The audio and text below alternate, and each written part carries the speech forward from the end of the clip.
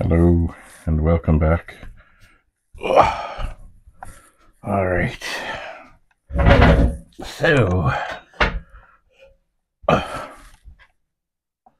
it is time to get in position here. Also time to move aside the de-soldering iron because we need to solder. So, okay. So put it over on the little holder here, plug it in, turn on the power, make sure the cords are happy. The cord is happy. Somewhat. And let it sit there. So, what do we have to do? Well, it's socket time. It is time to solder in the sockets. Now, many of these are sitting very, very gingerly. In other words, when I go to turn the board over to do it, they'll fall out. So, I will take a piece of tape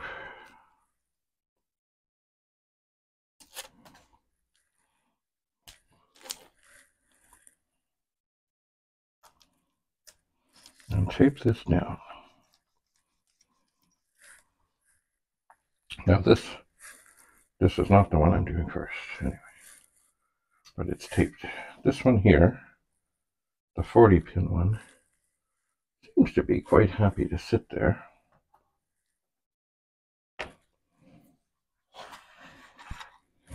So maybe I don't have to do any of that. There's one thing I have forgotten, which may come in handy. That is, indeed, I need to take off the helmet, put on the head strap.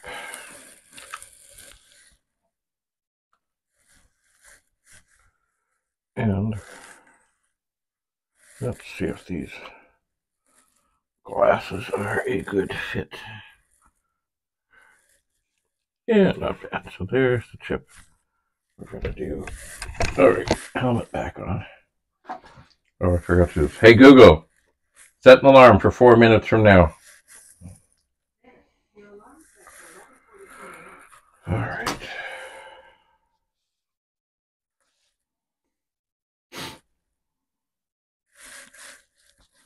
So this may not play as well because I have both hands to do here. But I'll do my best. So the iron is heating.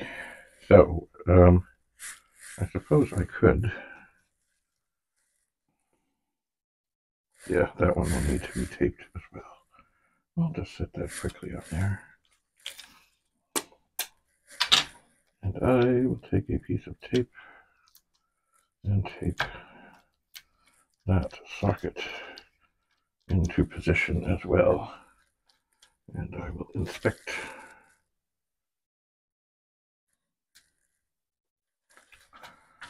to see if it seems to be protruding through, and it does. All right. Now let's check it out again. All right. Of course, one way to test and see if an iron is hot is to touch a little solder to it. And indeed, there is smokage. There is. Before I start with that, I should have a little sponge thing here, but I don't seem to, so I'll just tap away at the end of that and get any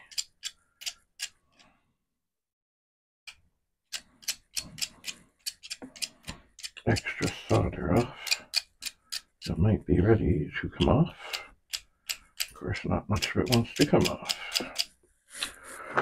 Oh, well. All right, we'll let that heat up a little bit more. It's very important that it have reached a good temperature, and I don't know how long exactly it takes. They have a thing on these things called the duty cycle, and how long it takes to get cranked up, and how long you should use it for. And I don't know what that is. I don't know that it actually said it. So I'll undo some solder so I can hopefully keep my hand out of the way.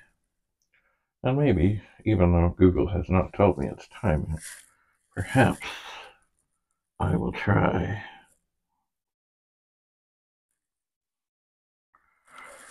Oh, the cord is wrapped not nicely around me. How do I? Never touch the shiny part, or you will know it. Well, let's just see here. Yep, the solder flows. And indeed, the solder flows.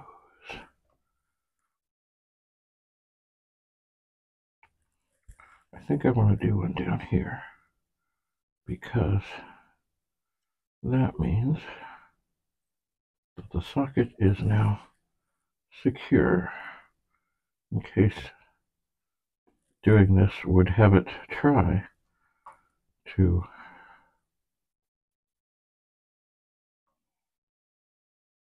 slip out. So we touch it, we get it warm, we apply a little solder. Hey Google, stop! Just get it flowing. Maybe a little more.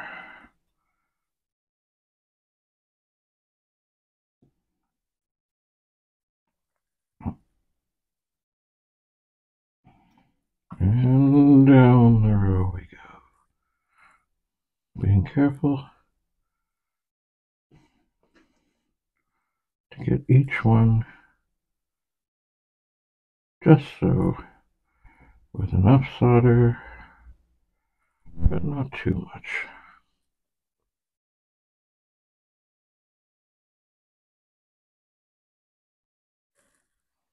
And I sense my hand is getting close and in the way. So, pull that out some more. Ooh, that last one does not look so good. Maybe a little too much solder. Maybe it didn't flow nicely into the hole.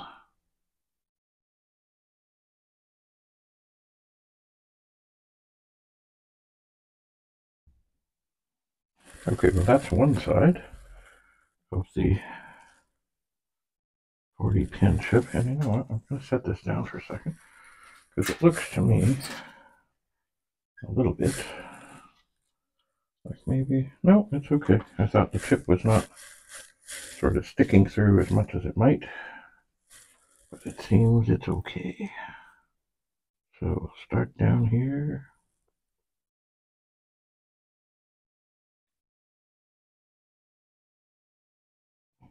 And away we go.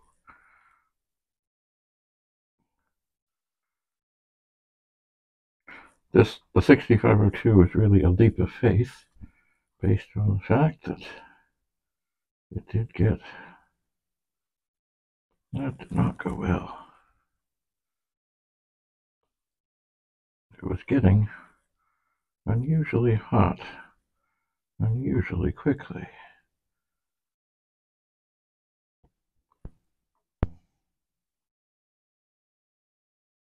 But that is often a sign that something inside the chip has indeed failed. All right, more solder, more solder.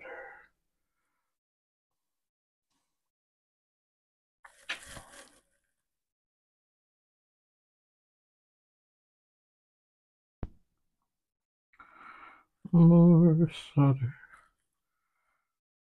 That one. That last one didn't look quite right.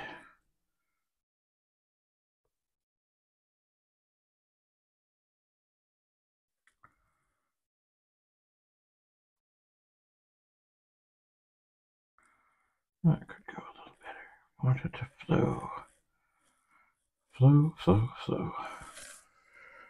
Okay, so don't fall down, sorry. So let's now get out our very, very, very strong glasses and get very close to the board. Now look and see that everything seems done and it all seems okay. All right, that is encouraging. So now I can set that board aside and bring this one in to the fold. And this is where the chip would be. Let me show. Oh yeah, now I look at the tape. It has slipped a lot.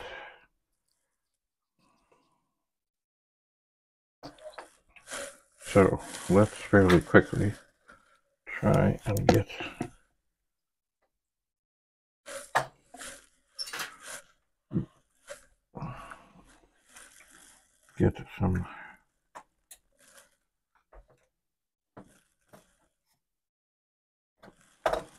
some pins on the corners done.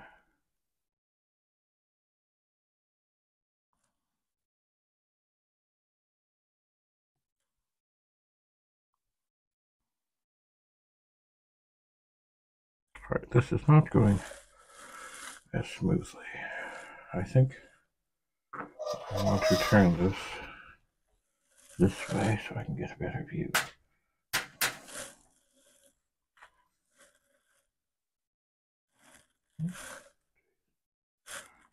Okay. All right, we do seem to be sticking through okay. All right.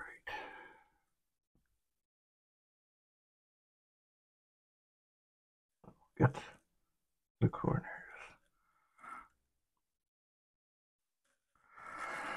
Okay, so this should not. There's a lot. I really should find a sponge thing or something.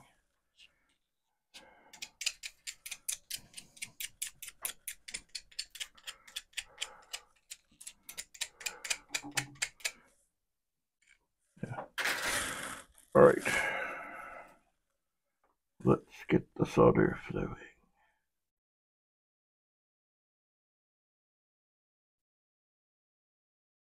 Not too much. Not too little.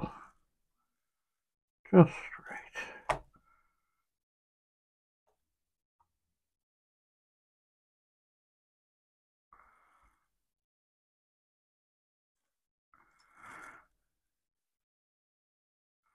So this is the one, the RAM chip that absolutely the diagnostics said, if this is happening, this is what's wrong. And if I think back to the 2031 that I was working on, I believe it too was flashing once. And although I couldn't really find anything definitive and anything that would say, okay, it's the RAM, that's what it was. Although in that one, there were 4 RAM chips, but that seems to have been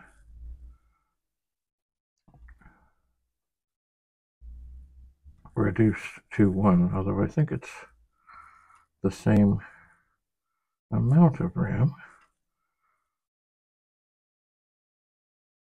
Hello. Oh, that was not good. I think I need to turn the iron a bit.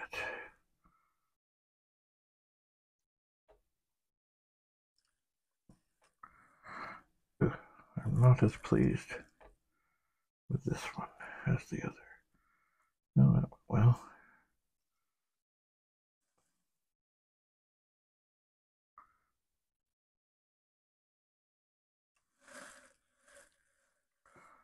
What's that?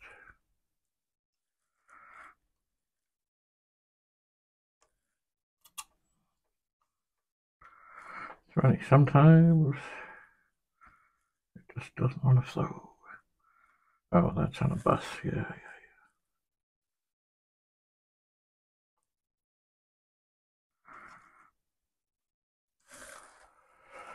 All right, so that one I believe is done. Let me switch glasses and get a real close-up view. Yeah, I'm not as pleased with all of that. I wonder if the iron is getting irked. Well, there's a couple I think I just want to dab on a bit. Not that there's too little. There might be a little too much right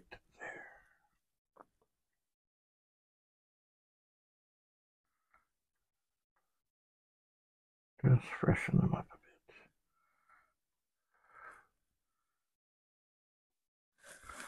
bit. And that one might be a little low. As I said, I'm not as pleased with that as the other. Alright, let's get to board number 3, and probably we'll find, yeah, see the tape? There's things in the way that make the tape want to slip a bit, but I think this is okay. I think. Alright, so just a second here, let me dabble a little.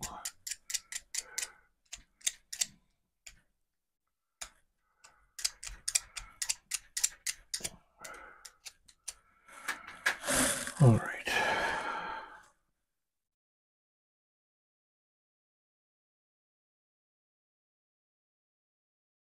There we go.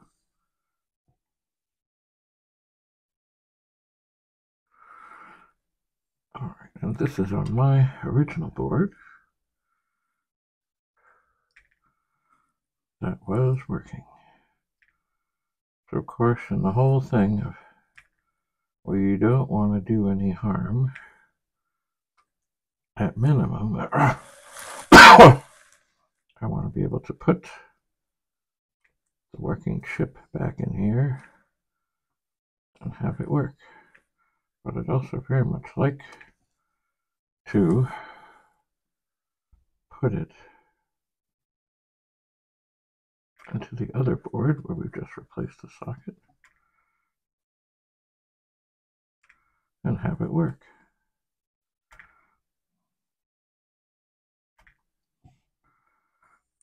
And also I'd love for the 6502 to have been the problem. And then we can put everything back together and say, tally-ho!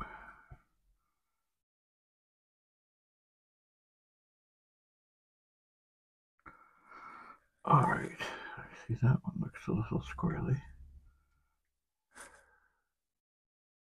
Alright, I think we're good. I think. Don't pull that iron down there, you. Now, let's see here. Yeah, that looks alright. I'm not as pleased. But, okay, I'm going to turn the power off. To let that cool. Probably give it like 10 minutes or more. So you can tidy up a bit. Ugh. And I can pull off the tape. And then look at the socket over here. It looks good. It does. And I can pull off the tape.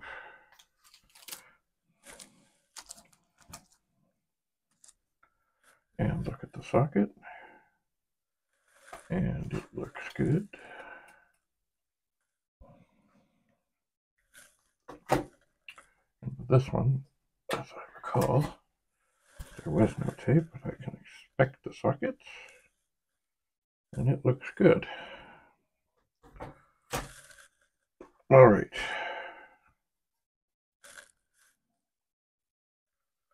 So we'll set all those down.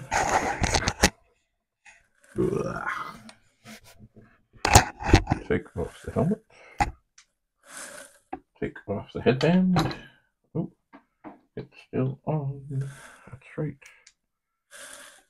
Ooh, it flashes. I forgot about the on. Not so bright. And flashing. Alright, so that can sit there. We'll let that cool. So I guess the next thing to do would be to put chips into board, like basically get a drive in front of me and start putting things into a state where they can be tested to see if what we have done has made a difference. So, but of course, before we do that, let's see if we can get some advice.